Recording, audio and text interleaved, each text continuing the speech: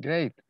Good morning, everyone, or evening or afternoon, depending where you are in the planet. Welcome for the first session of this summer crash course on feminist and ecological macroeconomics. Today we are with session 3, which is on macroeconomics modeling with André Cieplinski, who is a researcher at the University of Pisa, and Cem Oyvat, who is a senior lecturer in economics at the University of Greenwich. As usual, as in the other days, we will have a conversation between the two of them. Not me flying, but it's just the camera who fell off. We'll have a conversation between the two, and then we will be posing the questions from the participants. So let's get started with modeling without further delay. I think we have been building up in the first 2 days, introducing the topics of feminist and ecological macroeconomics. Yesterday, we heard also a lecture on post-Keynesian economics, which I think is pretty fundamental also to understand the models on which Cem and André are working on. You have watched the lectures so that we can get into the topic. I think obviously everybody knows that models are not perfect or not the response to all the questions, but I think they can really help us out to structure a little bit our thoughts, and they're a good exercise, and it's a good opportunity, I think, to do empirical research, and obviously it's not the only one. I think to put it, rephrasing, so to say, the words of André, I think we could say that one of the questions of today's session is, how are different variables of the economy connected with the environment and with gender equality? And I think both Cem and André help us out to get some ideas. I have no doubt that there will be many questions for clarification, and please start already posting them in the Q&A session. As usual, we will start with André and Cem doing a short summary of their lecture, and then next a comment on each other's lecture. So without further delay, André, please, you have the floor. Thank you very much to all of you for being here today together. Thanks. Okay. First of all, good morning, good afternoon, good evening to everyone. I would like to start by thanking the organizers for the invitation. It's been a pleasure for me to be here. And I would also like to apologize for the very long lecture, which I realized after having checked some of the other ones. But hopefully by now, most of you will have watched it in 1.25, 1.5 speed, and then it will become like a 1-hour lecture. And before I try to summarize what I did in the class, I would like to say two things. So I see that the questions are going already, and I see how they managed to do a good job in summarizing and passing them to us afterwards. But inevitably, some of them will be left and not properly answered. So I do encourage you to, if your question was not answered on my part during the lecture today, to paste it on Slack, and I'll try to go back to it afterwards and maybe answer it for text. And also, one thing I mentioned during my recorded class is that we will talk about software and how to start modeling, what to use. I don't know if we will have time here due to the format and discussion, but have also added a new, a very brief document to Slack with some links, important links and resources that you might find interesting to start modeling, and some software you can download and start using. Also some examples you can download and see a properly done model or example before you start doing your own. So as Federico said already during my lecture, my intent was to walk you through a model. So, and I wanted to do it walking you through a model that had a bit of everything that we usually have or would like to have in an ecological macro model. And that's why I chose Professor Da Fermo's work as the main reading for this lecture, because I think it's relatively simple on one side, but also fairly complete on the other. And then I added some stuff to it, such as the input-output part.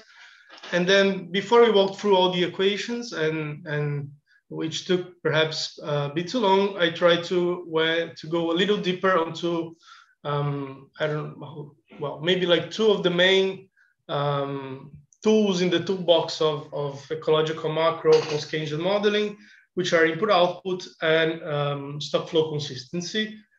And I highly encourage you, if you ever want to start either just reading and understanding someone else's model or doing one of your own, if they have the matrices, to start by looking at the stock flow consistent matrices, because they will show you the dimension of the model, whether all the constraints are respected, whether things are interconnected or how they are interconnected or not.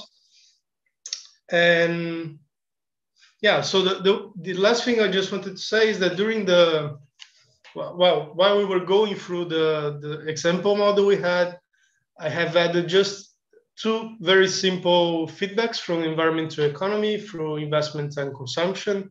Usually there are, or there could be many more, some of which are very common, some of which are not very well understood already, but I just wanted to make this clear.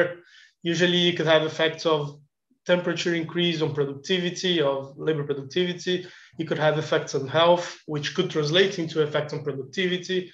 You could have, and there's a big empirical econometric literature on this, effects on migration, and then therefore also to the labor market, labor supply being increased in some countries, decreased in others. And there might also be effect through actual scarcities of relevant materials that are used for renewable energy sources. It's just, well, this is just to say that the amount of complexity you can add in a model is almost infinite. And usually you don't want to add all of it. You just want to add what serves your purpose.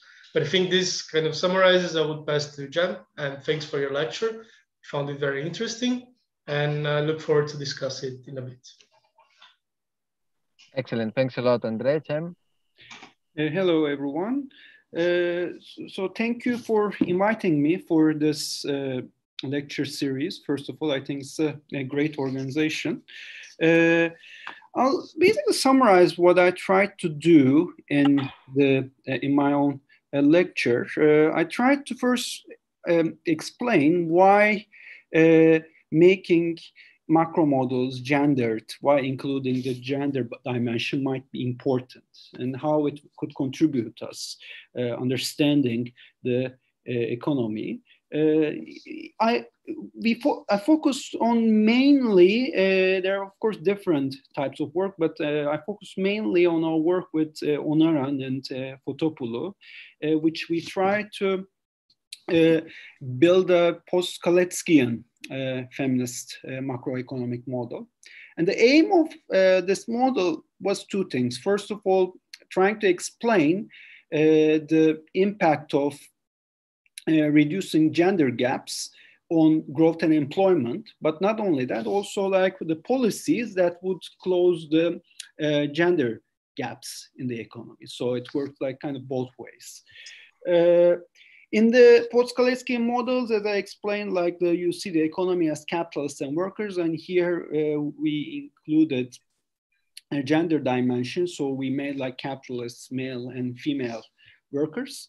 And why this is important is that we said they might have different, the female and male workers might have different consumption patterns, which might have different impacts on output and productivity. And also policies, specifically social infrastructure investments, which generates what's called purple jobs, greater jobs for women, also have impacts on output and productivity. So based on this framework, we try to understand what could be the mechanisms of different policy shocks on employment growth and closing gender gaps, basically. I'll finish the summary for now. Great, that is fantastic. I think it helped us to refresh a little bit your lectures. And I think we can now start with the conversation between the two of you. So I would ask André to start with the comments to Cem Oyvat. I guess one of the big questions of today is how to merge ecological and feminist macroeconomics models, but let's go step by step. So please. You go, André. Thanks. Okay, thanks again. Thanks again, Cem, for the lecture. So this comment here stems from the realization that I had by watching your recorded class and thinking, reflecting about mine, that perhaps these two classes are maybe a bit out of the comfort zone for many of those watching. So I would like to ask you whether you could, first of all, clarify how specifically some of your results follow from the some of the specific hypotheses that you present in your works, but in the work you sent as the main reading specifically. And I would like you to comment on that specifically, because I think even for those that are not usually, well, are not used to reading models, or don't do that for a living, or have never done that during university or education or work in general, you should be aware that even if you don't really understand everything, if you pay very good attention to all the hypotheses people are making before they start doing crazy amounts of equations and solving them, usually you can understand how those lead to some of the results they get. So specifically, I would like, so your results are very, in a way, very positive, right? So you found that, for instance, the UK economy tends to be wage and gender equality led, which would be actually great, right? So it would tell you that if you actually do policies that favor gender equality and that increase the living standards of workers, it probably would improve the general material condition of the population. You also find large multipliers in output and employment for investment in what you call the social sector. But I would like to understand specifically what is the relation of these results to the fact that, well, to differences in marginal propensities to consume between males and females, and more specifically to the hypothesis that the composition of employment, if I understood well, is fixed during the industries, right? By the coefficient beta. So is it that when you increase wages of female workers, there is less of a profit squeeze in the model, and that's why you have better effects than you would have like increasing male wages, for instance? And finally, I would like you to comment, if you can, or maybe I would like to discuss with you, what would change if we had some very common hypotheses, I think, that are kind of missing, but would probably add a lot of complexity. So I don't even know if it's fit for a model like this. But if you had, so if the increasing wage equality also had an effect on the labor force participation of females, right? So they would, in theory, at least increase, I guess most would expect. Or if you see a way in which we could endogenously change the composition of employment. So somehow increase the share of females working in an industry that is initially mostly occupied by male workers. And yeah, so what I would like to understand by the end of this discussion is what are the good hypotheses, what are the good results from the literature that we can use to understand how to endogenously reduce the wage inequality between males and females.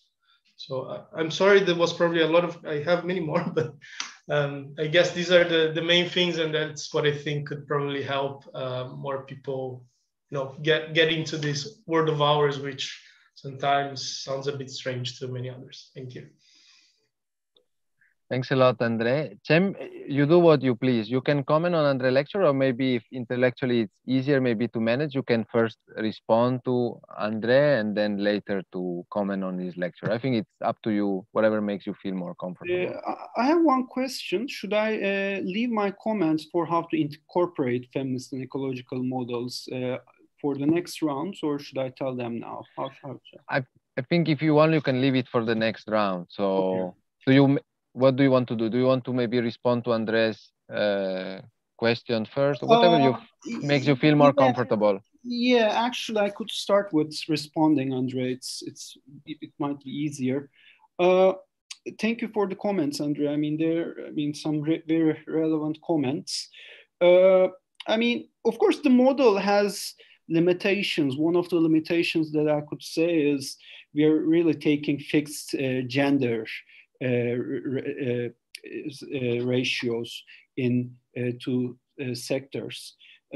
So this is one of the limitations. I mean, we have two sectors, but yeah, I mean, the shares aren't changing with the given shocks.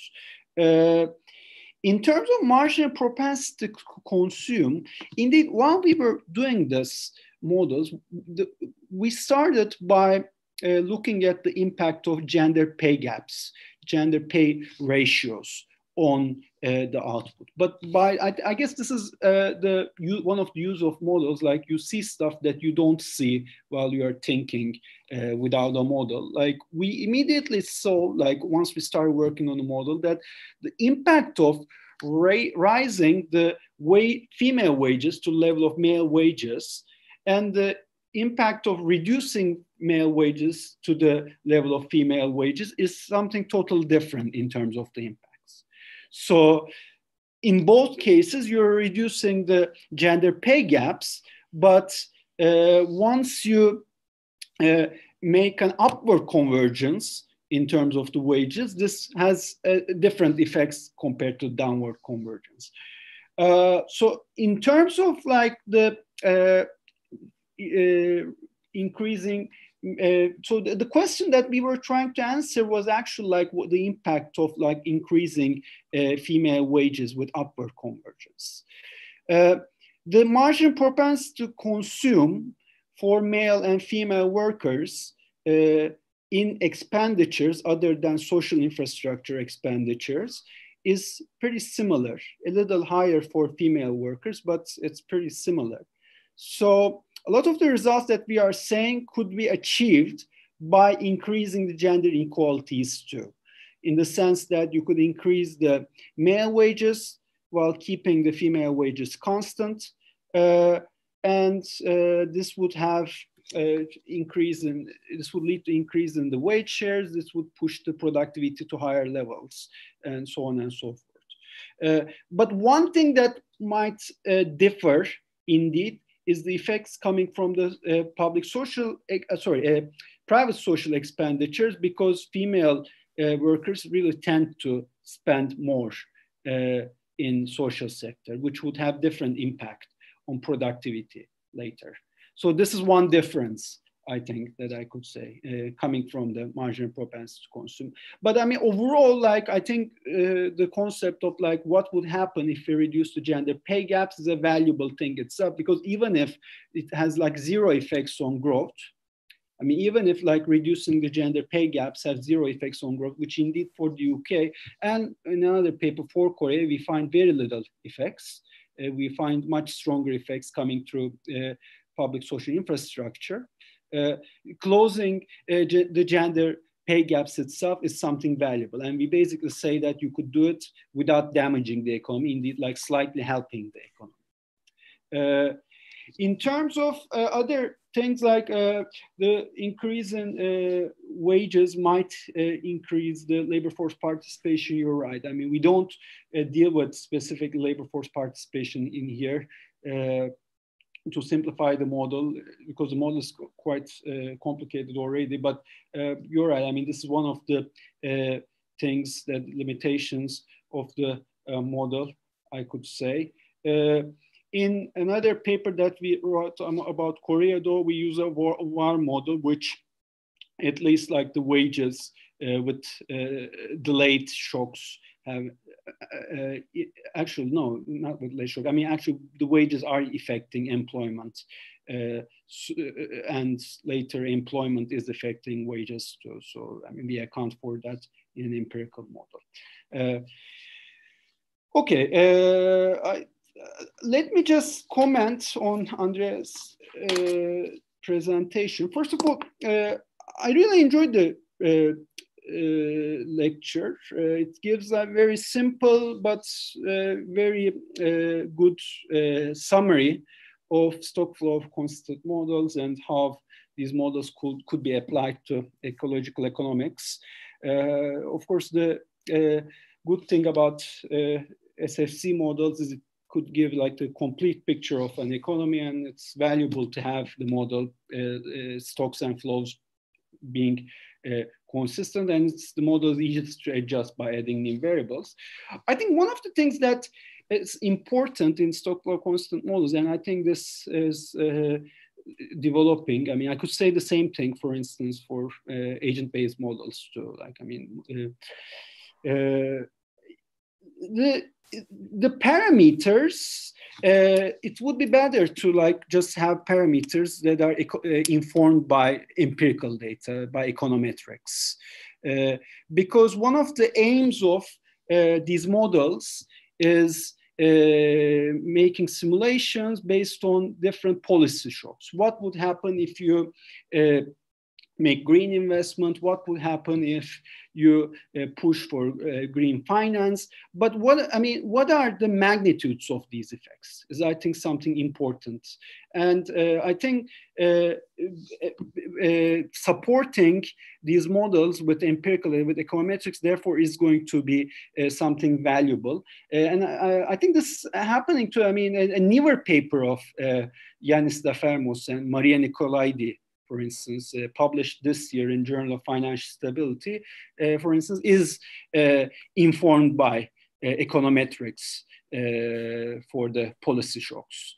I'm sure that there are other papers that are developing, but I think that's something that we should consider. In terms of the other paper that André couldn't have much time to discuss, the feasible alternatives to growth paper. I mean, one comment that I could say is that it's basically saying, giving different shocks. One is like the shock coming from like the degrowth shock. There's also green growth shock. Some of the policies, for instance, could be too much restricted to one specific policy. For instance, degrowth is associated with wealth tax, whereas green growth is not. There's no wealth tax in green growth. I mean, it's kind of. I'm just saying, like, there could be different alternatives than the 3-4 alternatives given in the paper. And what else? And I think that's it for now. Excellent. Thanks a lot, Cem, for keeping everything together. André, you have the floor. Okay. So let's see. So first, the actual, I think it's a calibration question in the end, right? So you have a bunch of behavioral equations that you kind of have an idea that they, so, okay, let me take a step back. At some point in the lecture, I talk about parameter and structural uncertainty. And so I think I wasn't very clear when we talk about sensitivity or parameter uncertainty is exactly what Jen just commented on. So you have some fixed parameter constant that relates your increasing income to your increasing consumption, for instance, marginal propensity to consume, and you want to know how large it is. For some, it's very common, and you have tons of empirical work, and for others, it's a bit less clear-cut to find it.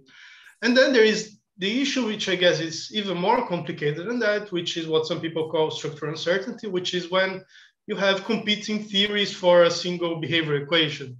So think about consumption again. We have probably the most well-known one, which is Keynesian marginal propensity to consume out of disposable income. But then you have life cycle theories of consumption. You have a million ways to do consumptions moving from different strands of neoclassical economics.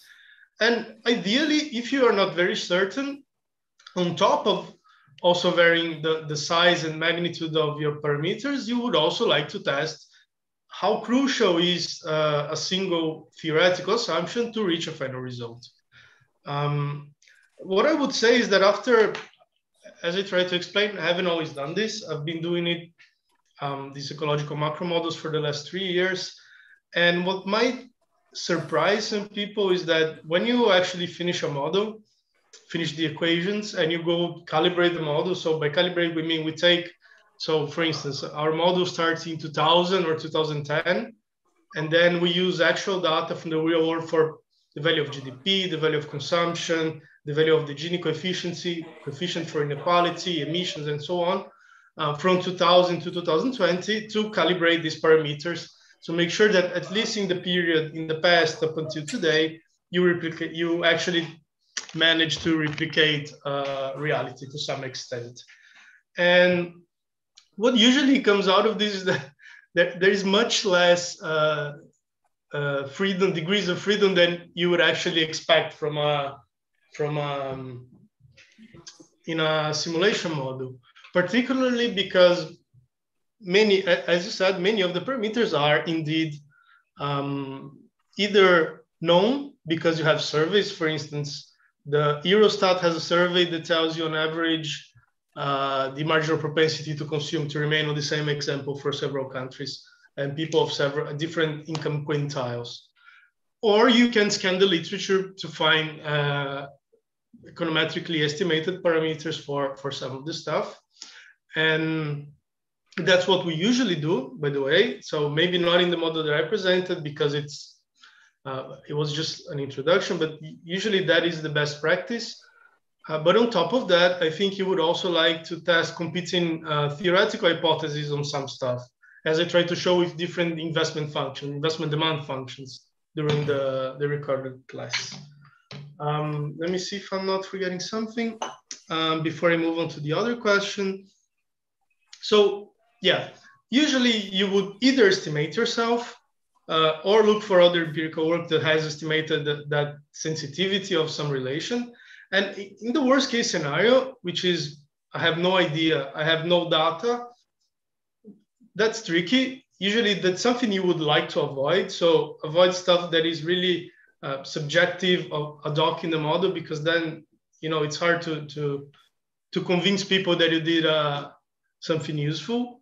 But if you really need to do it, what I would do is I would use all the, in a simulation model at least, which is what I do, use all the parameter space. So let the model do all the possible simulations for the parameter I don't know and see what happens. And that would probably give us an idea of, because we actually know in the end what behaves like a real economy and what doesn't.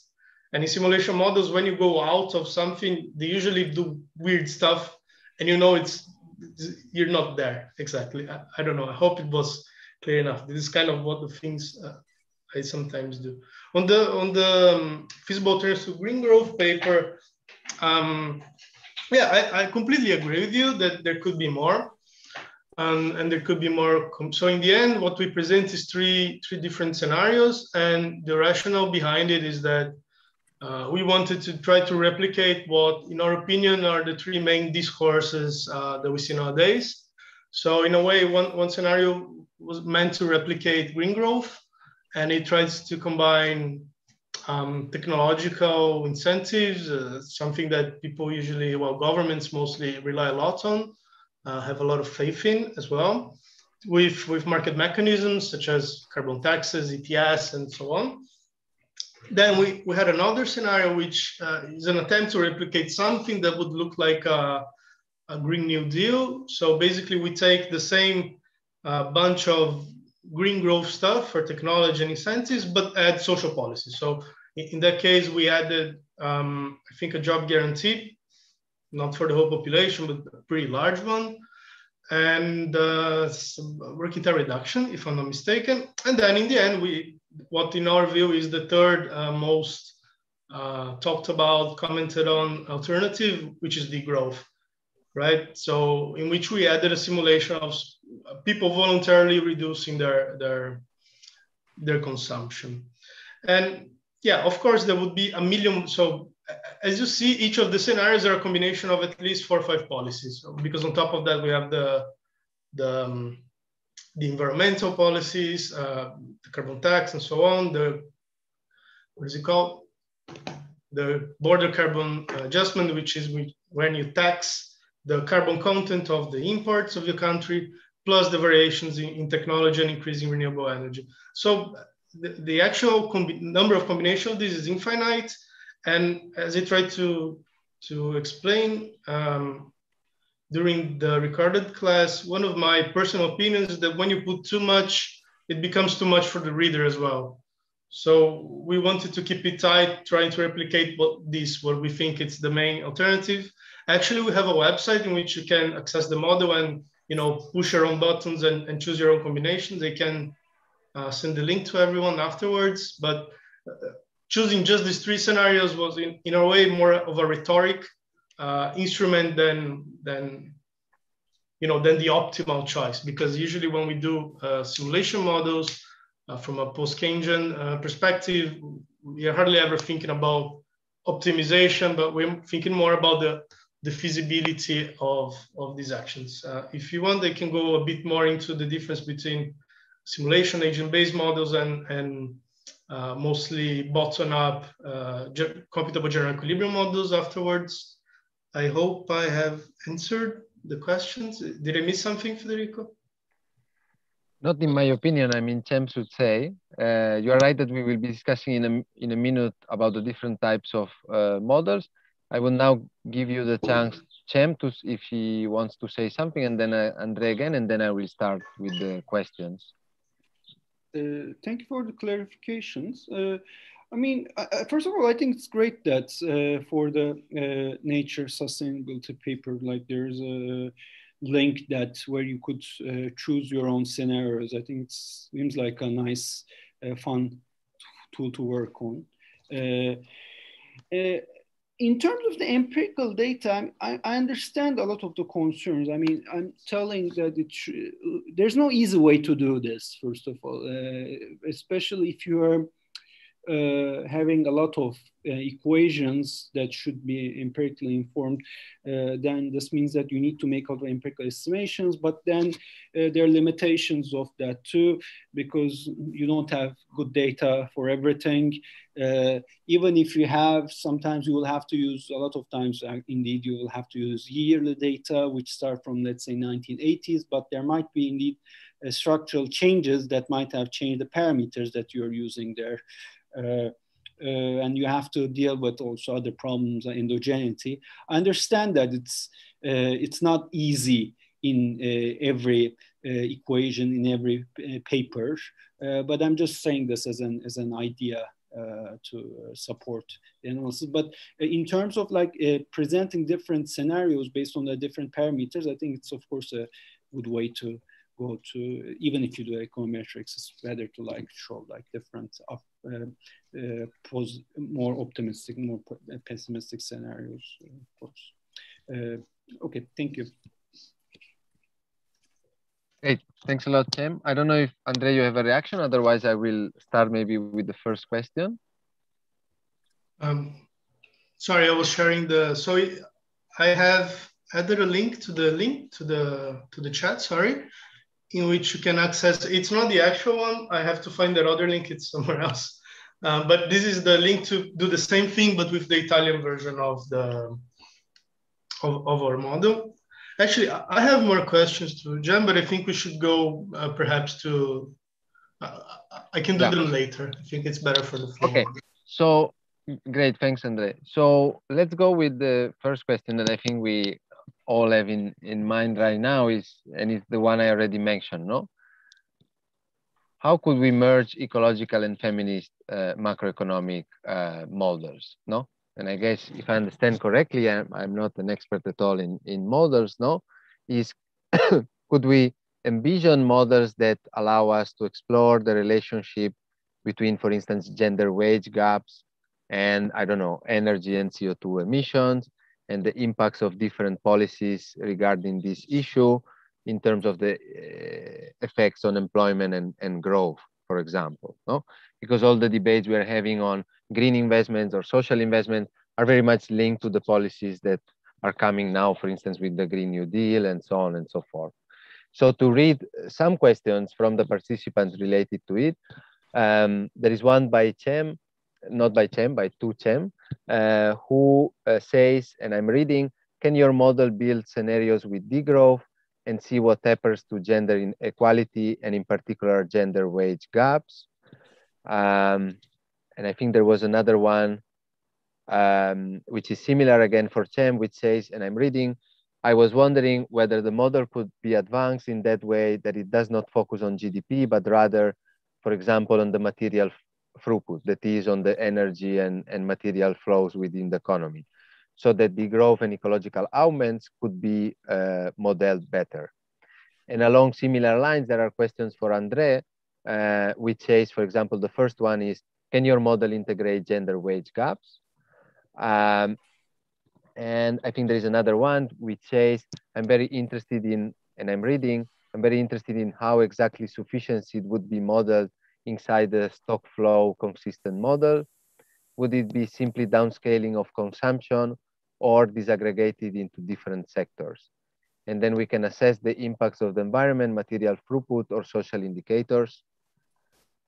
By sufficiency, they refer not to the proposal by the ecofeminists, which somehow recalls the proposal of degrowth, no? Like a society focused around care, for example, and not around growth. So I think this is the first block of questions for you, and I think it would be great if you can comment. I really have no preference for which one go first. So if anybody wants to volunteer, otherwise I can say. I think Cem unmuted himself, so great.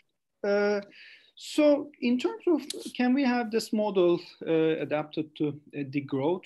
Honestly, we never thought about this, I should say, because the aim of these post-Kalecki models is like just by nature understanding the relationship between inequalities and economic growth, and growth in these models are always seen as a good thing. But in our model, I could say, I was planning to say this in terms of like applying this for SFC models too, but I could say this for our model. One of the very important features of our model is the purple jobs, the social infrastructure expenditures, as I explained. This is very important for reducing the gender employment gaps, creating gender employment for female. Of course, you could orient the focus of the model from output to female employment or like overall employment. So this could be one way that you could go. And another thing is that the purple jobs are also mainly, compared to the rest of the economy, green jobs too. So I want to share something in my screen. Do you see it? Do you see the Excel? Yes, but if you can make them slightly bigger, then better. Yeah, okay. Let me just zoom. Yes, okay.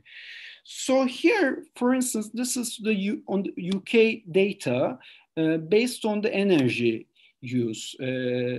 One of the features of André's lecture was the models in André's lecture was like the energy intensity was quite important for carbon emissions. And as you could see, like these are the purple jobs, like these are the jobs in education and social care and healthcare, and the amount of energy that's being produced. And if you look at the energy intensity for each of the sectors, let me zoom this too, you could see that these jobs are also, for instance, compared to manufacturing, much less energy intensive. And for instance, education sector is like, compared to the rest of the economy, like 20% of energy intensive compared to total economy. And healthcare and social care is like less, maybe like 25% of the energy intensive compared to the rest of the economy. And compared to like manufacturing, there's almost no comparison. So the point that I'm trying to get here is you could definitely apply these models by considering the amount of carbon emissions too. And I mean, you could come out with outcomes saying that, well, compared to, for instance, giving stimulus through another sector, giving stimulus through social infrastructure, which could generate both more female jobs, and not only would generate more female jobs, it would lead to less carbon emissions. So this could be maybe not degrowth, but it could be an alternative growth path, in the sense that we would have, having better healthcare, having better education, better care services, is of course good for our own well-being, obviously. But it's also might be a way to create jobs, create output through not hurting environment too much. That could be one way to apply, I think. Yeah, I think this is great, Cem, and it really helps. In fact, it's something that we already discussed a little bit on Monday with Ipek and Simone, no? And Ipek was asking exactly with this idea of social investment, no? Whether we knew of papers that would review, for instance, the energy intensity of employment in different sectors, for example, no? And I mentioned there was an example I know about leisure activities, and I guess we could find something about care work, no? Well, what is the energy intensity of care work, no? So I think this is an important idea, I think, to be explored. But anyway, André, you have the floor.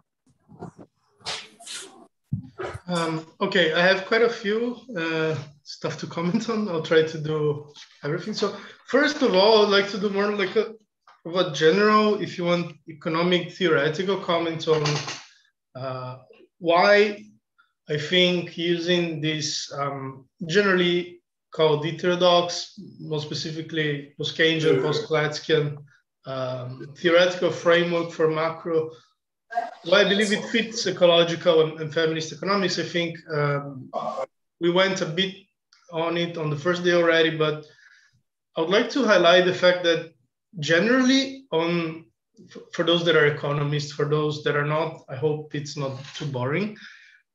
If you start from a typically neoclassical model, things are voluntary. So at least in the archetype ideal model, if labor force participation is lower, is because women choose to work less.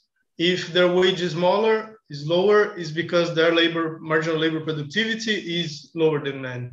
And of course, I'm not saying that all the neoclassical economists that do apply micro work to very well, by the way, to these topics believe in this.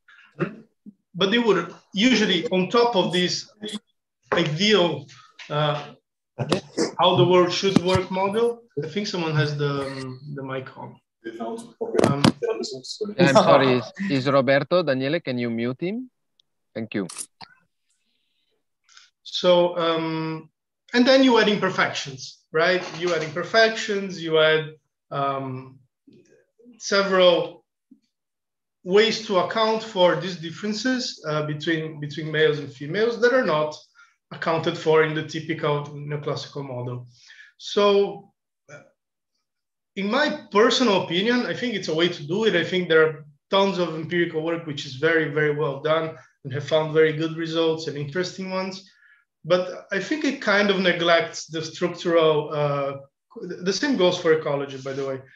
It's an externality. I think it's a bit more than an externality most of the times. So it kind of neglects the fact that these are more often than not very structural conditions from the way our economies and our society and our relations with each other are structured. So this is a very general comment on why I think heterodox in general, whichever way or side of heterodox economics you come from, should have an edge in treating these topics of ecological and feminist economics.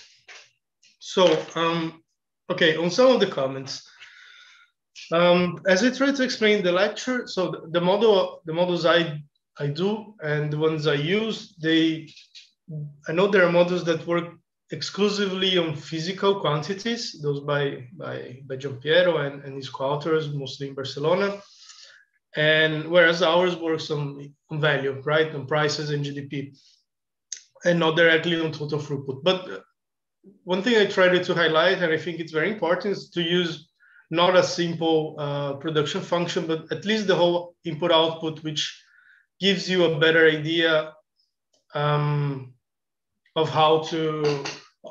the total size of the economy, and which is probably a better way to connect with the total material extraction, metal use, other resource use, and fuels as well.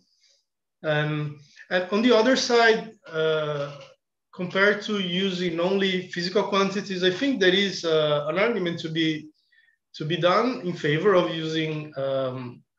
We're modeling an economy. An economy runs mostly on value of stuff, and prices, including and probably more important than any other, the price of labor, heterogeneously wages, is what actually determines distribution.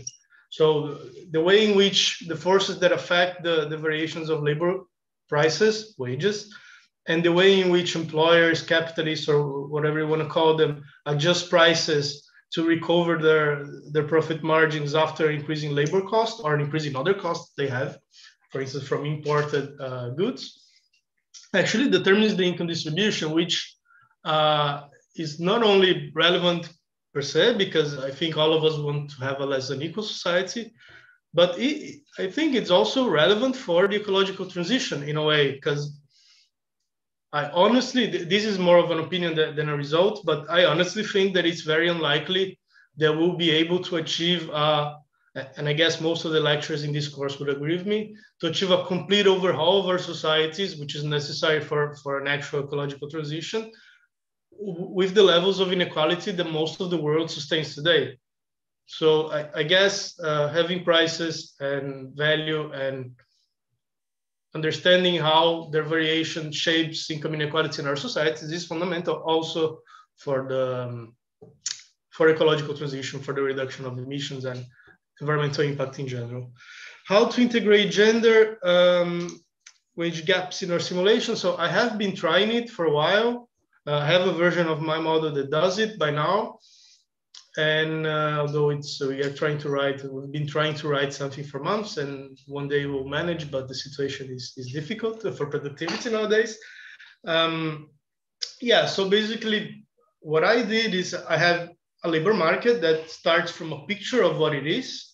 So we have, I don't know, in that model, I think we have like 19 industries, and we know from the total labor demand of each industry, how much of it is from low, middle, and high skilled males and females, and we start from that and go from there. And we also have the hourly wages that they earn. And the actually tricky part is how they move in time. So that's why I was asking Cem previously. The kind of heroic hypothesis I make in integrating gender in the labor market of my model is how do the composition of employment within an industry changes in time. So if the unemployment rate of high-skilled males is very low and it's kind of scarce in a country, whereas you have a greater supply or availability of high-skilled females, do you change? Do you start hiring more females? In my model, I assume that's how it works, but maybe that's not how it works in society, especially because we know a lot of the gender wage gap, when you actually compute it, is not explained by having a man and a woman receiving different wages for doing the exact same job, but a lot of it is explained by career progression, how you go on and how males actually go up the ladder within firms. And sorry, I'm digressing a bit too much here. And so, for instance, this is one thing that is tough for me. The other thing that is tough for me to model in a simulation model is time use. So I assume that more females will go and join the labor market because wage increase, which I think is a reasonable assumption. But then I also have to assume that there's a minimum amount of unpaid work that has to be done for the society to function. Either if it's elder care, child care, household maintenance, and so on. So I would have to increase male unpaid work somehow. Is it reasonable, or is it a constraint that we should assume? How fast should these things move? I don't know. And there's no data, by the way. It's very rare. For time use data doesn't have the longitudinal dimension, which is really pity. How to integrate sufficiency? I think, correct me if I'm wrong, Federico, are we talking about sufficiency in the sense of planetary boundaries and sufficient consumption? I think the participant can clarify in the chat, but I think what they refer to is sufficiency is a concept used by, which has been used for quite a while now by ecofeminism, and more recently also by civil society organization in Europe, and more or less it's a similar idea to degrowth. No, to the idea of redistributing and making sure that everybody has enough. So in the way I understand it, is a little bit the general research question of the summer school, how to provide a good life for all within planetary boundaries. Yes. Okay, so in general, I don't think it's hard to integrate limits, not hard to integrate different targets, which are not consumption forever, increase as much as you want, increase the GDP as much as you want. I think the really tricky part is understanding what is sufficiency. Professor Julia Steinberger has done great work on that from the energy demand side. You can check her latest works with Yannick Oswald, if I'm not mistaken. And I think that's really tricky. So maybe even the planetary boundaries are easier to measure in a way than the sufficiency. So how much energy consumption is enough, right? Okay, let me not go on for too long here. I would like to add a comment to Cem's last point on the social sector, health and social work in general. This is very much an economist comment. Sorry, I keep moving, kind of. And this is part of the little, if you want to say, the very little neoclassical that lives in me sometimes, I think, and that goes in general for a discussion that was done in the first day, and a discussion that is around the growth in general about let's shift consumption to low productivity sectors. Let's move away from high energy demand sectors. And of course, I guess to some extent it will work, but also remember that, in general, I think what counts is who owns this sector. If these are capitalist sectors and we shift all our demand to, I don't know, healthcare and elder care and other, I don't know, education and so on, in time, probably you start to see more innovation there. You might start to see an increase in wages and a substitution of work by some sort of automation, at least to some extent, even though I understand it's harder in these industries, but it's not impossible. Like, if you think about it, the prime examples of jobs that would never be automated in 2002, when the job polarization literature started, were all jobs that are now not easy, but on the verge of automation. So driving vehicles, law in general, even image diagnosis. Those are some of the things that machines now do better. I'm digressing again. So, but I think we should think more about ownership, and maybe not ownership is not the best word, but how to structure the industries that we want to grow in an economy to reach a fairer ecological transition. Because otherwise we run the risk of, doing all things with a good intention and ending up in a very similar situation of the one we're in right now. Thank you. Yeah, great. Thanks a lot, André. I guess Cem has many comments, so I give you the word. Yeah, I mean, let's start with the last one. In terms of shifting,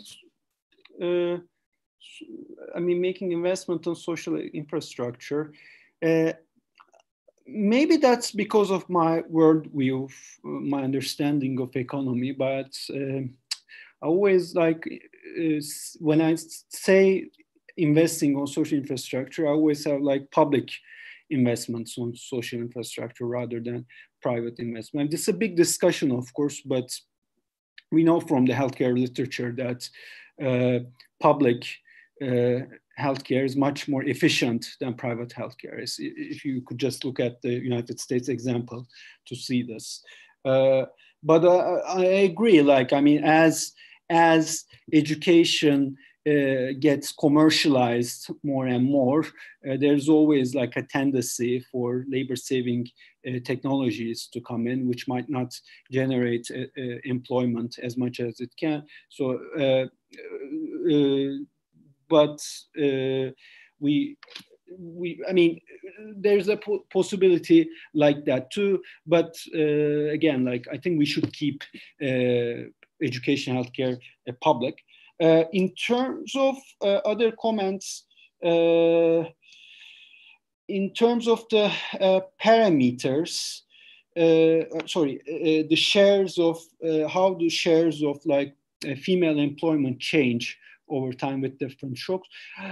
I mean, one of the limitations of our model is, of course, the shares don't change in different sectors. But I could comment on how these models could be extended to make it more realistic. One of the things is investing in care sector, of course, frees up women's time, and it's quite crucial for increasing female participation of labor. I mean, if you look at the feminist literature, that's one of the main things in feminist literature. Like, there's massive amount of work talking about that.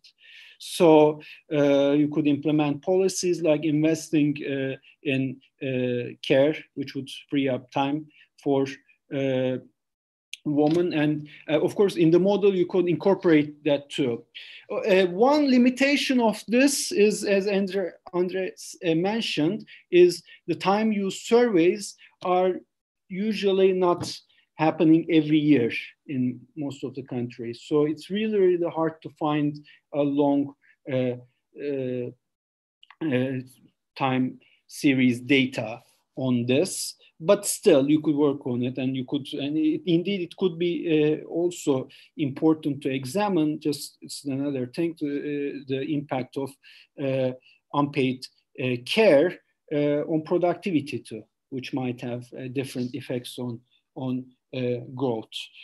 And of course, there are other factors that could be incorporated. For instance, we know that in the demand shocks, especially economic crisis, influence female employment really badly. We see that during the COVID time now too. Of course, this also is an impact of increasing care responsibilities with closing schools, lockdowns. We see everywhere in the world like massive decline, specifically in the female employment. So of course there are shocks that would affect the shares of female employment that could be included in these models more specifically. I agree on that. In terms of looking at the impact of green growth policies on inequality, I think this is a very important issue too. And I think this is one of the strengths of heterodox models, because heterodox models usually, especially Kaletsky or many of the Stockwell constant models too, sees the economy as capitalists and workers, and doesn't dismiss the distribution problem. Why is this important? Because first of all, let's take a green growth policy or degrowth policy, let's say. If a degrowth policy is like really damaging the incomes of lower classes, this is first of all not politically feasible. I mean, a policy, a green policy, whatever it is, whether it's green growth or with carbon taxes, or is it it's a degrowth policy overall. I mean, if it's really damaging, if it's increasing the poverty in a country significantly, that government will not be elected next period. I mean, that's for sure.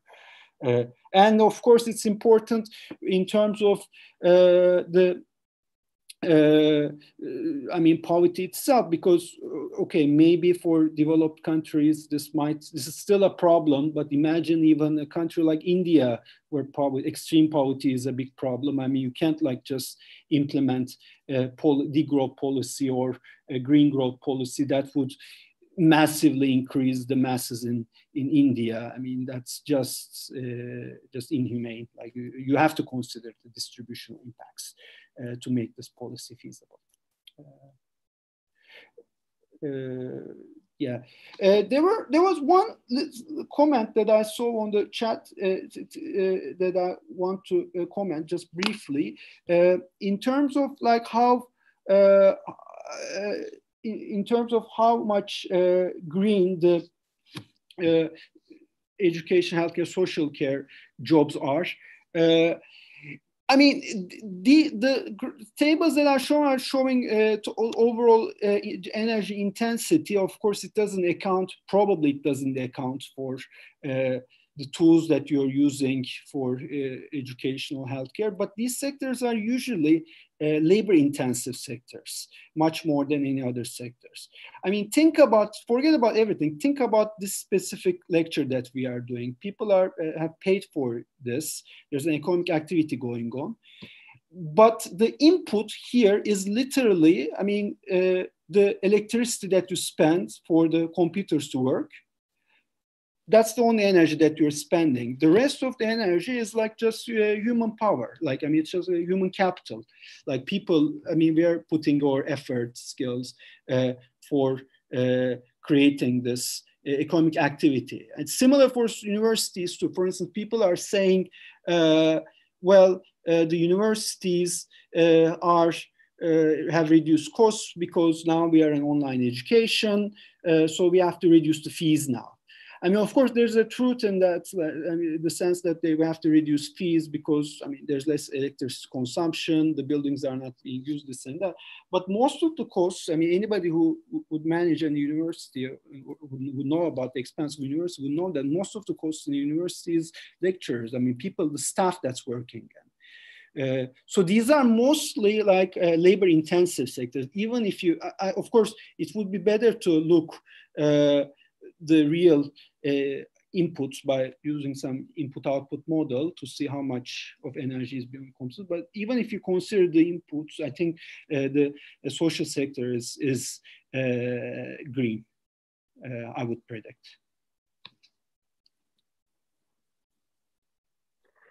I think this is an important point that Cem has been doing. It has been done before also, for example, by Tim Jackson, no? By saying that investment in the social sector, generally speaking, tend to be more green. There are also work that question the idea that the service sector is carbon neutral. Obviously, it is not, no? Because it depends a little bit on the methodology you are using in order to account for the energy intensity of that activity, no?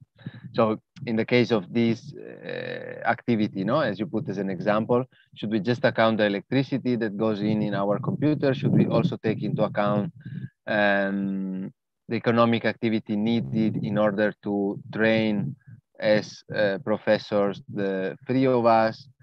Should we also take into account what we do in the money we receive from the university and so on and so forth? I mean, things can get a little bit more complicated, but yes, generally speaking, I think that's a fair point. So I think this first part on seeing how we could merge the concerns of your two different perspectives, I think is very important. As you were speaking, I was thinking maybe you end up writing a paper together, which could be nice. But I want, before going to the next set of questions, which will regard the assumption, the hypothesis related to your models, I would just go back a little bit to this idea of what is the objective of, in terms of policy making, no? Whether it is growth or degrowth, no?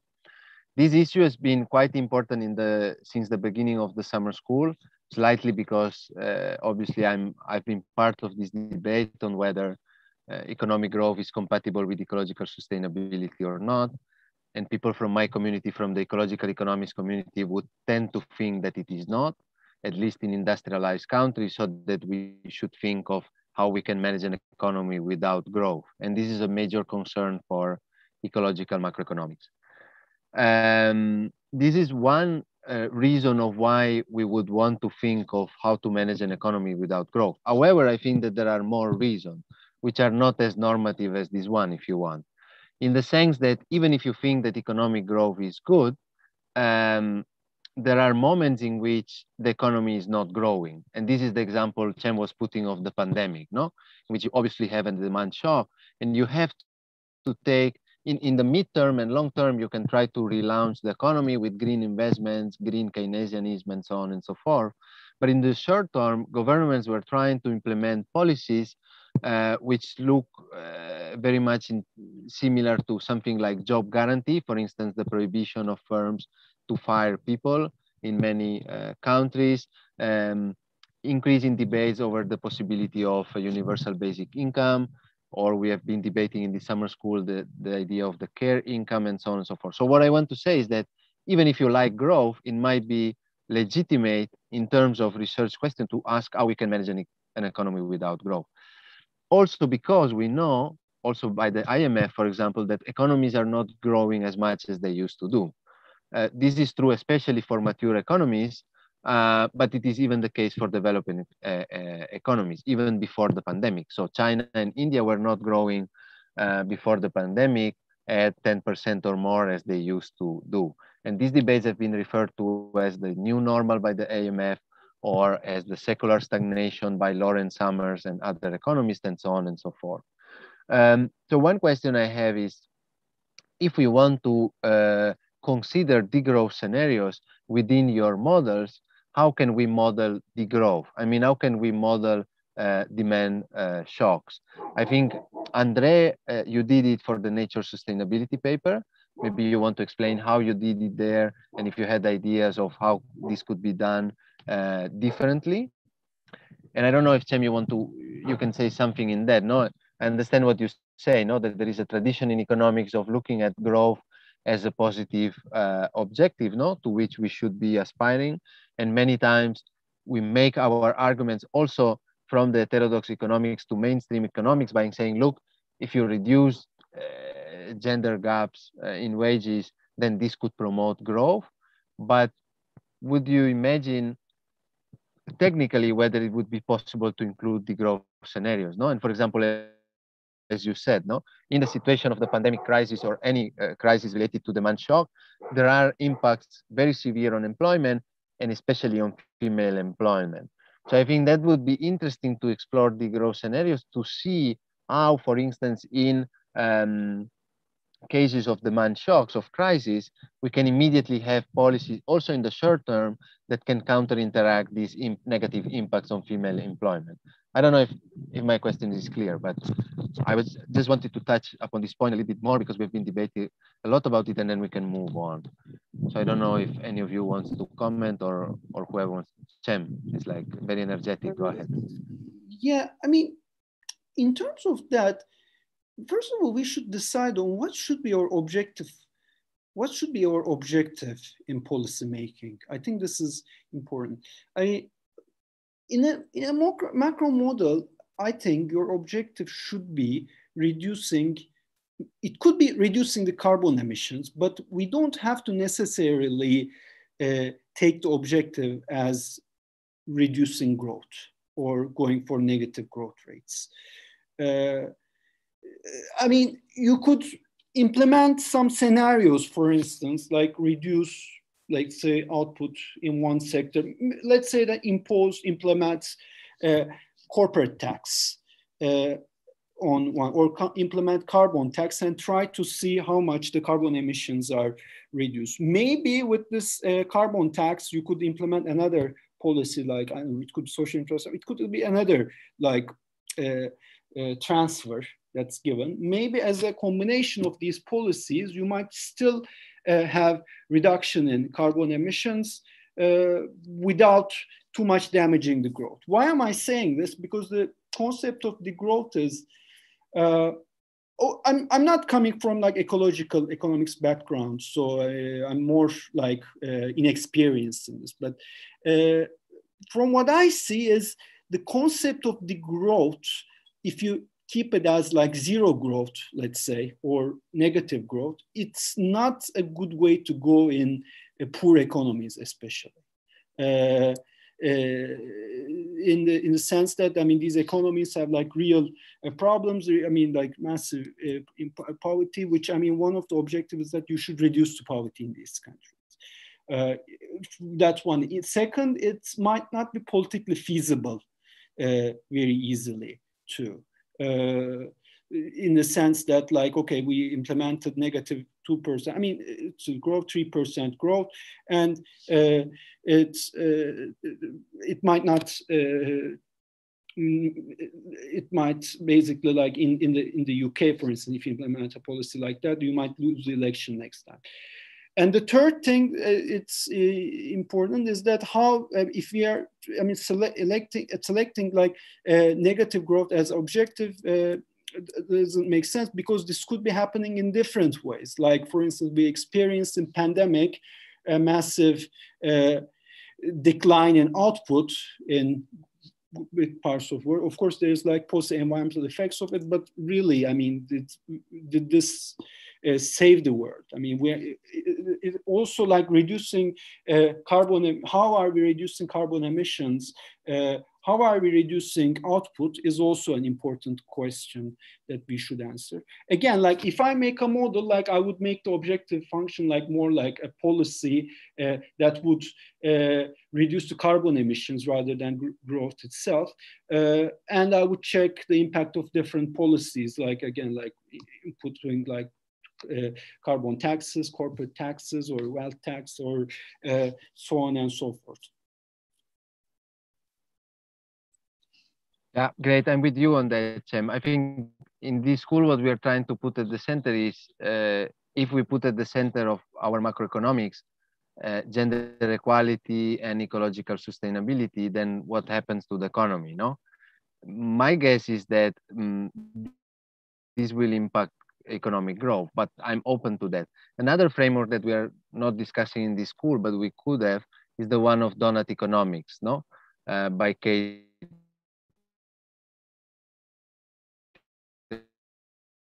Rayford, who tries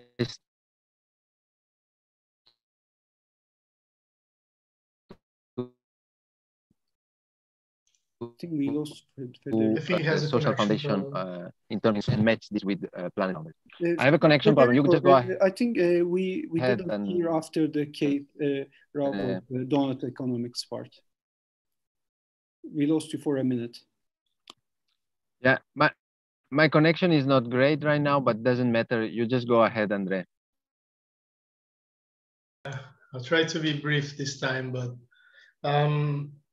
yeah, first of all, I'd like to note that it is kind of a paradox that it has to be us on average, or in general, from the heterodox side, we, the people that were always against the definition of economics as the allocation of scarce resources, to tell people that apparently the whole planet is kind of scarce in more than one meaningful way. Whereas, you know, the guys working on the classical economics, they were always, yeah, we can never go beyond because we have to restrain ourselves to what we have. And also in the macro, with austerity and so on, believe that growth can go on forever. And it all goes to, that is just to say that people from, this is kind of a good thing that I'm the one to say, because being from the global south, I am one of those that was very hard to convince into the growth. I have lived through, I've seen there are quite a few Brazilians following. If you are around my age and you have lived through the mid-2000s, it kind of feels good when things are growing. Everyone getting jobs left and right, wages increasing, people buying houses and so on. And no one in their, you know, right mind would ever advocate for countries of the global south to reduce their income levels. I don't think that's the point. I think the point is the exact opposite, is to, after understanding that if we keep using natural resources and more specifically emitting CO2 at the rates that we are, or not reducing as fast as we should be, because we're very far from it right now, the impact will fall much more heavily on those countries in the global south who would like and should grow and increase the average income of their citizens, of those in the Ecuador, and those are the people who will suffer the most. So I guess the point is understanding, yeah, so that's kind of how I convinced myself into the whole, the growth for the global north. And of course, together you would like to reduce income inequality. And I'll talk about that in a minute, but just to be very clear, it's not, I don't think it is, and it should not be a denial of technology, some sort of return to nature and so on. Could be as well if you prefer, but I don't think also anyone in ecological economics or the growth is telling people to not invest in all the possible technology, including, so if tomorrow we learn how to remove CO2 from the atmosphere, amazing. I'd be very happy for it to happen, and whatever. So just some things that I usually hear about people complaining or talking when you talk about the growth that I think are don't really correspond to what people actually doing research on it usually say. So on the more specific question, if I want to simulate the growth in a model, so of course I mean simulate, it could be like analytical model and so on. What we had done in that paper was assume that somehow people would reduce their consumption voluntarily. I guess it could be okay, maybe for a very long-term thing. For the time being and for how long we have to reach the decarbonization we need, I'm not sure if it's enough. So actually, I think this is a very big and relevant open question. How do we stop growing in a way that doesn't hurt income distribution in the global north? One way that a lot of people point out, and I have already in the past, is reducing working time. Reducing working time with fixed hourly wages. Therefore, also a reduction in monthly or yearly labor income. And the idea is that these would, on one side, reduce total consumption, and on the other side, allow people to adopt and have time to adapt to more less energy intensive habits, right? So taking public transportation instead of using your car, and so on. I guess we would need much more than that, and I don't really have a lot of answers. And if someone wants to point to some ideas, I would be very, very happy to hear them. The one thing I would like to add, just to put the feminist and gender side in it, so I wonder, of course, consumption is not an individual thing, it's much more a household phenomena. But I wonder how the decrease in gender pay gap and the increase in female labor force participation would actually change consumption patterns. Would that be favorable to reduce emissions and energy use? I'm not sure. If maybe Chen has an idea of how female-led households consume and spend with respect to male main earner households do. I think there is a way. That could be a way in which fostering gender equality in income would actually help us in reducing consumption, reducing environmental impacts in general. Yeah, that's, I would leave it here for now. Great. Thanks a lot for this, André. Apologies for my connection, which was not great before. I hope it's better now. So I'll move into we only have half an hour left, I think. So to the second set of questions, which is, generally speaking, what are the issue of the assumption, the hypothesis behind your models, which has already been raised, and how this leads to the result. And in particular, there is a specific question by a participant I'm going to read, and it's the following, who says, Is the econometric estimation of model parameters coefficients with historical data reasonable, given that the future we want might be radically different from the past? And thanks for the great lectures, the participant says. And she follows, are your models assuming humans to be homo economicus rational beings? If not, what are alternative ontological approaches to this? So I don't know if you want to make a short comment on this. Okay, I could start. I mean, of course, like one of the limitations of any economic estimation is that we don't know the future. I mean, you need to use past data and things might change in the future. But I mean, what's the best alternative to that? I really don't know, because we don't know the future. That's our problem. We don't know what's going to be. We didn't know that there was going to be a pandemic two years ago, for instance. In terms of, are we assuming homo economicus? No. Indeed, that's one of the theoretical differences in post-Kalecki model, in most of the heterodox models, indeed, where you basically don't bother taking rational agent that maximizes its utility. I mean, there are a lot of like theoretical explanations why we shouldn't do that. And you don't take a representative agent, but rather you focus on like aggregates. Of course, like you could like have other heterodox models like that could include representative agent too. But the problem with the advantage of taking aggregates is that you basically could see the interaction between different things more clear. Well,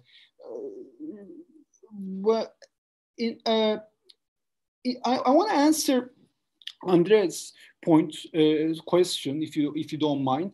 In terms of the consumption behavior of male and female workers, what empirical studies find is female individuals tend to spend more on the family needs, the basic needs of family, children, and also more on like social infrastructure compared to male, where I mean male individuals tend to spend on other things. The impact of this on overall energy use, I don't know. I mean, it might be interesting to look at it. Just by mere prediction, I would say.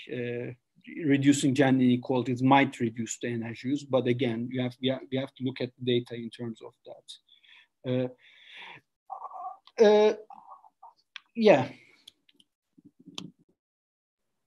Super. Thanks a lot, Cem. André, you want to briefly comment on this? I'll comment on the same question. Yeah. So let's try to keep the comments brief. So okay. On the Homo economicus, the question is the answer is very much the same. So myopic agents, they assume that the past is the best approximation for the future. When they get wrong, they correct in the next period, usually. There is no predicting the future, rational expectations, knowing the model, and so on. Mostly it's rule of thumbs, tacit knowledge, and you know, some things from the post-Schumpeterian literature on the technology and firm side, and some usual post-Keynesian assumptions on the consumption investment side. And is it reasonable to estimate parameters for the future? Short answer is probably no. Long answer is probably no, but it's better than just guessing. So sometimes, for instance, I once did a model for the electricity markets in Italy. And there, for instance, you don't really have to rely for production technologies, at least a lot on estimation, because you have engineering. So you have estimations of how, from engineers, of how the cost of photovoltaic panels will evolve in the future, or storage technologies and so on. So we can get some stuff from that. And so just to finish, I think the best practice, in my own opinion, is use parameters estimated with actual data from the past. And then if you're going to project a long time into the future, let them change and simulate 5,000 times and find those simulations that take you where you want to be in a society with less emissions and less inequality, and see what takes you there. That it becomes a different kind of thing. It's not you predicting the future, but telling, look, if you have a policy that can transform the, I don't know, reduce capital depreciation, we are more likely to achieve a fairer transition to a low carbon economy. So these are some of the things I do sometimes. Thank you. Yeah, great. Thanks a lot, André. So then the next set of questions relate a little bit to the issue of the different types of modeling, which you have already commented, but if you want to add something on this, you are welcome. In particular, there is a general question for both, which is the following, and I'm reading. Agent-based modeling was mentioned a few times as a side note in lecture and also in the literature for the summer school. Where do you see the most important role of these models for ecological and feminist macroeconomics? And then there is a question specific for André, but could be relevant, I think, also for Cem, and I read, I've made the experience that some mainstream modelers who work on climate change are actually quite interested in other types of modeling. However, for many, there seems to be a strong path dependence, especially after working with these big integrated assessment models. What is your experience, and do you think it would be useful to build more bridges between different modeling communities? Again, this is for André, but I think if you substitute climate change to gender equality, then it's probably relevant also for Cem. So whoever wants to go first, you're welcome. Cem, if you want to go? Yeah, I could go.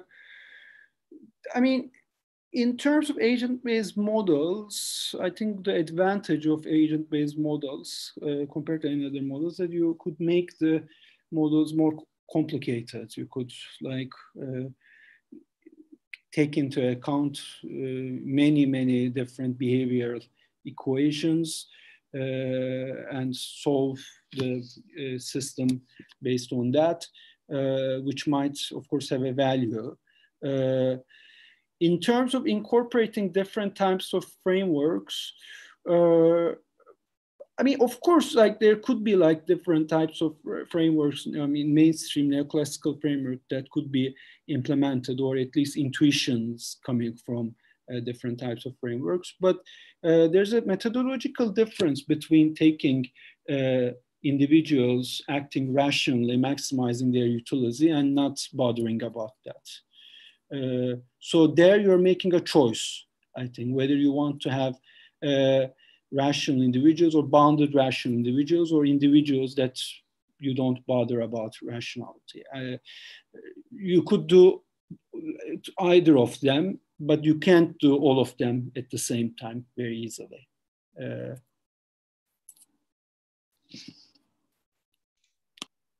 Excellent. Okay. Thanks a lot, Cem. André. Should I go now? Yeah, okay. So agent-based models in general. So let me just be very clear. What I tried to explain during the recording, my models are what people sometimes call system dynamics models. And specifically what they are is a particular case of agent-based model. So it's the same technique behind, but you don't have the agents. You just have the interaction between the aggregates. And I think the relevance of the agent-based models, as I tried to explain during the last part of the recording, comes in when you want to either find an emerging property or where heterogeneity is very relevant for you. So for instance, if it's very relevant for you to understand how firm market concentration affects the economy, then I think, using my model with the aggregate for 10, 19, 20, how many sectors, is qualitatively inferior to having, I don't know, 1 million, 100,000 firms that evolve, and some of them grow endogenously in your model and become monopolists or duopolists or whatever. On that, what I would tell, maybe some people here know, others might have never heard, is that usually in economics, it's always a macro model, the agent-based, right? It's usually also a stock flow, macro model, subgroup consistent, and so on. Sociologists tend to do a different, sometimes better job using agent-based models for other stuff. There are plenty of agent-based models to understand education and sociology, for instance. For those interested in that, I would suggest taking a look at a journal called JAS, which stands for the Journal of Artificial Societies and Social Simulation, if I'm not mistaken. Very interesting, a lot of different application of models of that kind, not necessarily for environment and macro. And yeah, so I think the use of ABM has to do with the thing you want to understand. If there's a lot of heterogeneity, if an emerging property from heterogeneous agents is relevant to answer your question, then that's probably the best way to go. And for mainstream modelers wanted to use different things, I think IM in general stands for integrated assessment model. And it doesn't necessarily has to be usually is, almost always, but it's not always a computable general equilibrium model. For instance, there is the C roads and the N roads, stands for energy roads model from the MIT. They are system dynamics models, and I'll do a bit of an ad here. There is the locomotion model, the William model, which we're doing inside the locomotion project, which is a Horizon 2020 project. We are trying to develop an IAM, which is not a computable general equilibrium model. You may check the website, just look for locomotion age 2020, and there is some stuff there already. The model's not ready yet. But what I would say is that there is a role for everything. So computable general equilibrium models are usually very good when you need a lot of detail in technology. So if you want to optimize and find out what the least costly system with 30 different production technologies in energy, maybe it will give you good insights, but then it will not tell you how the system will evolve. I guess things are changing, and those in the mainstream wanting to go into other types of model can check our work, can check the agent-based models that are being used in the Bank of England nowadays. And apparently the Bank of Italy is trying to use a stock-flow consistent model.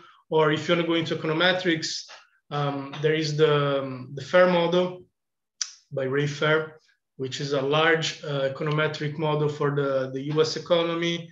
I think there are plenty of alternatives. And yeah, I hope I didn't take too long for that and answer the question. Oh, great, thanks. So we are going towards the end of the session, and I'm going to raise now a set of questions related to the possible limitations of this model. And in particular, I want to read the question that has received the most likes here in the Q&A session in Zoom. I'm going to read it. It's for both. It's a simple question, but it's an important question. And I read, how do you decide it's time to build a new model rather than using an existing one? How do you decide the model is good enough for your purpose?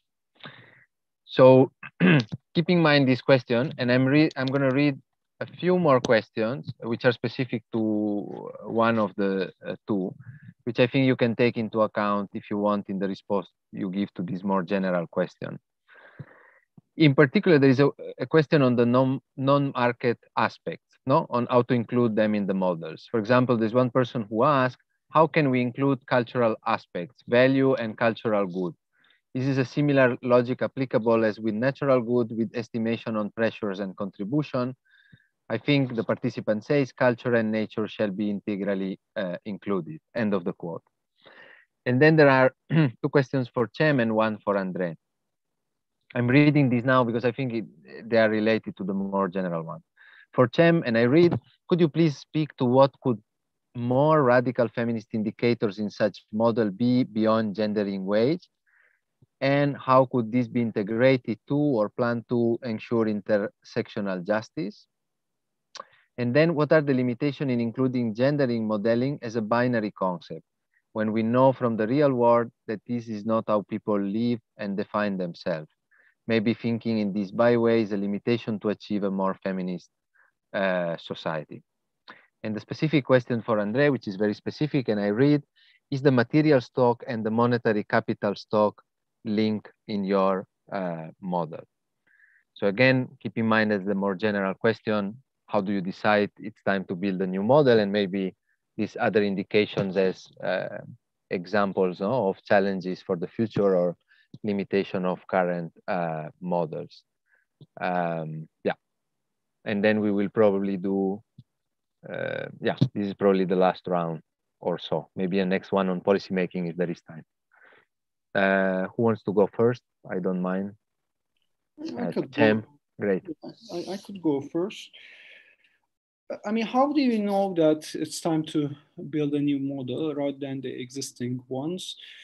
I mean, from my perspective, I'm trained as an heterodox economist. I got a degree from Amherst. I'm working in University of Greenwich now, and honestly, like from where I look at the economy is that the mainstream classical models that are based on rational representative agents have a lot of limitations.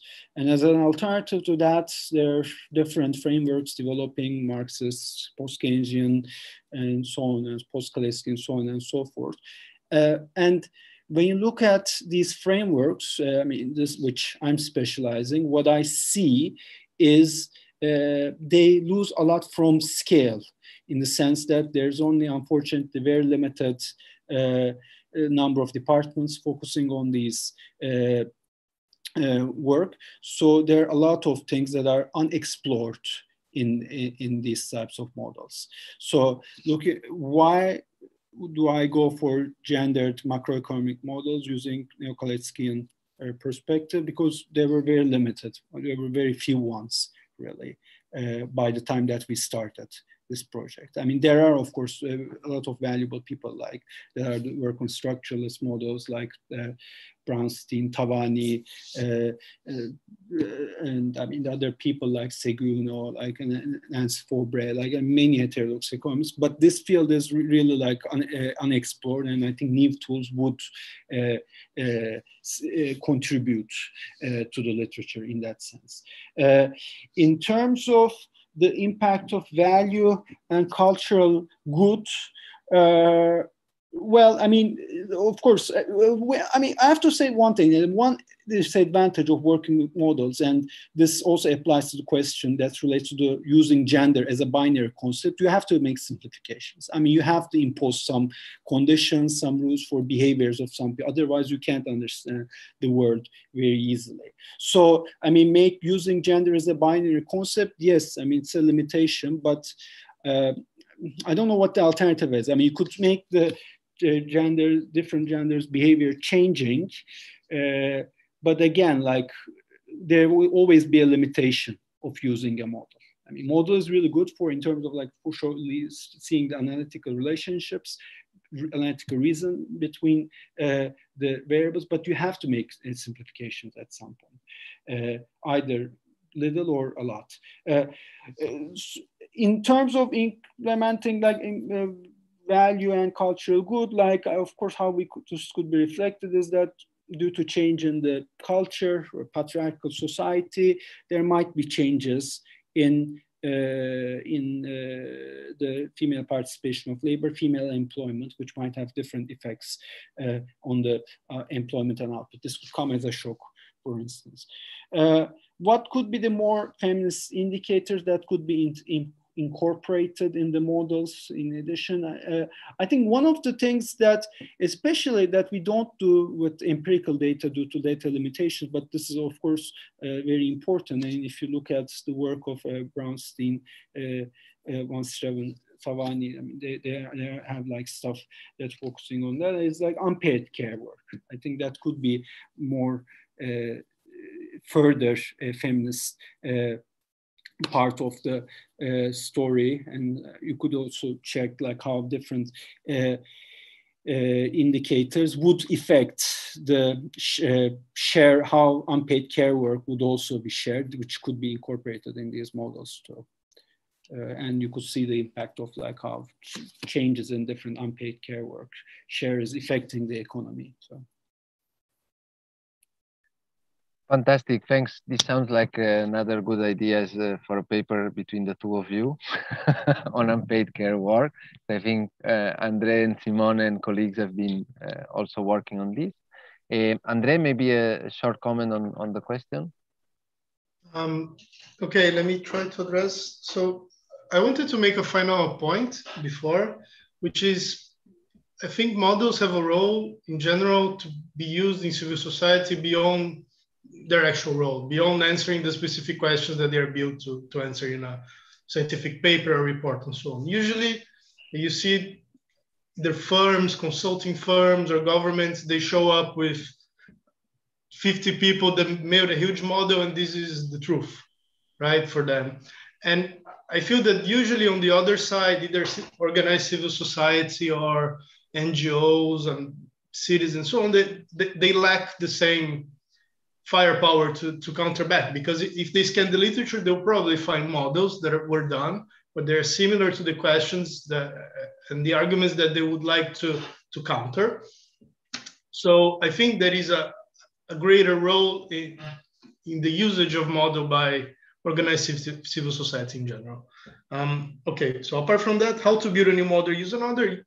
Usually, if you want to answer a question that no model answers, or that you think answers in the wrong way, it's a good indication that it's time to build a new one.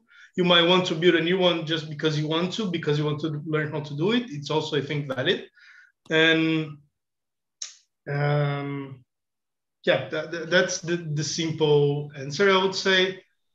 Of course, when you go to for ecological macro, perhaps not so. For instance, let me give an example. The reason why we built a model here is because we thought that the ecological macro models that were around were not complex enough. So they don't have enough heterogeneity and were not able to explore income inequality outcomes. So we thought it was a valid question to build a model. And ecological macro, but even more so in the integrated assessment models, the investment is large, and so it has to be considered the time you have to spend, sometimes years to build something. How to include cultural aspects? I would say that they are, of course, very hard to predict. Sometimes we don't really have reliable data to understand some stuff. What I would do usually is build two scenarios. In the case of simulation models, simulate the model with the world as is, and now simulate it again if consumption totally shifted from meat to a vegetarian diet, for instance. And then instead of, again, predicting the future, you say, no, look, according to our model, if we manage to do this shift in culture, in preferences or whatever, we would be able to achieve these results. Or no, or maybe we find a barrier that would cause a problem. And finally, on the connection between material and monetary stock. So no, my actual model doesn't have material stock because we just wanted to look more at the social side or the effects of environmental policies. The one I presented, I'm not sure, but what I would say is that probably you wouldn't have the whole material stock of copper, for instance, in as a monetary stock, but what you would have is like a rate of discovery of new deposits, and as in the original, the Fermus model. And once these are discovered, they are part of the capital stock of a firm in real life, actually, by the way, or of a government could be as well. And that, yeah, that would be the way probably. You have a rate of discovery of these natural stocks in which they are appropriated by either a government or a firm, and then they become also an economic stock. That's it. Thank you. Great. So we are coming to the end. I would invite each of you, if you want to share a take-home message for the participant. I think I'm very thankful. I think you have guided us through a topic modeling that tends to be quite technical and I think difficult to digest from non-experts and especially non-economists. And I think you did a great job. So thanks a lot. I agree with Cem that I see the potential of models for us to better understand the analytical relationship between different variables. I think we have been able to explore also how we could bridge the issue of gender equality and ecological sustainability in these models. So I let you give a last short message. If I can suggest, I think I was going to ask something regarding the policy relevance of your models. I think André just commented on that. Maybe Cem also wants to say something. And instead for André, you already made a reference before to the issue of the Global South because you are from Brazil.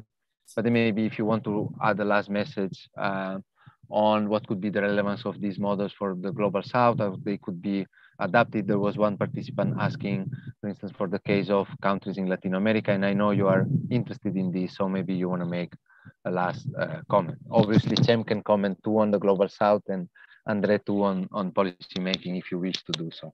Just a last statement and then we close. Maybe Cem first and then André to follow the tradition. Thanks a lot. Yeah, I mean, in terms of like our models, I think that in terms of policy implications, this of course differ in different cases, but we see that this generation of purple jobs are indeed good for growth and employment. This could be, of course, this might be more like relevant for even green growth. Closing gender pay gaps doesn't necessarily, by increasing female wages, doesn't necessarily damage the economy. It could be sustainable.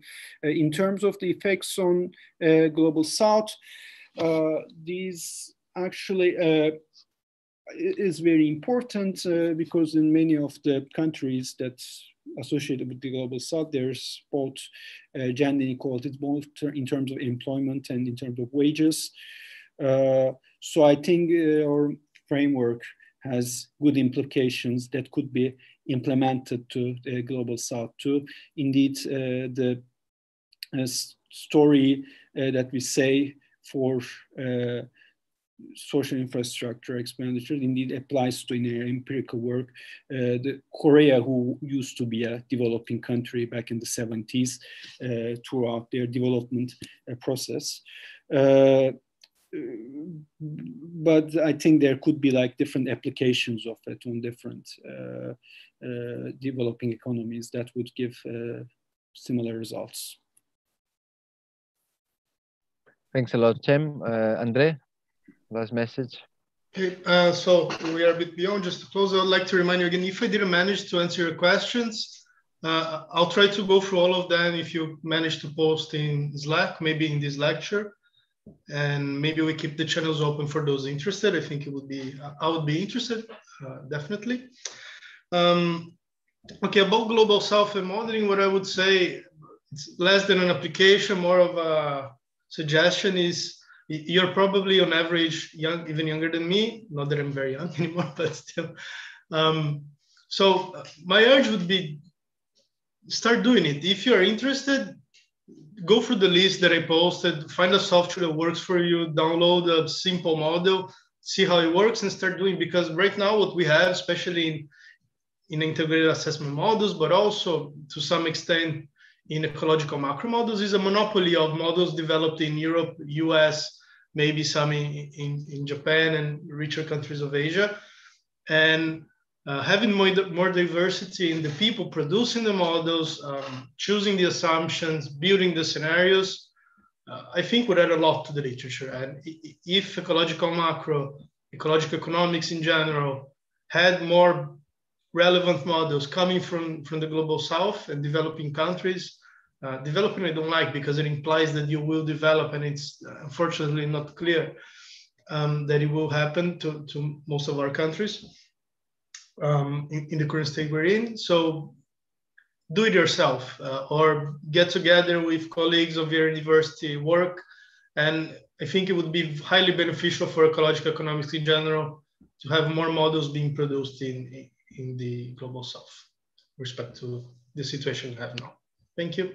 Thanks a lot for Cem and André for being here today. I really appreciated your participation and your engagement and your commitment. I know you have worked a lot to prepare and record the lectures, and it has been really great being with you today. And I think this will be very important for the participants and also for the people that will watch this session in the future, which we will make freely available on YouTube.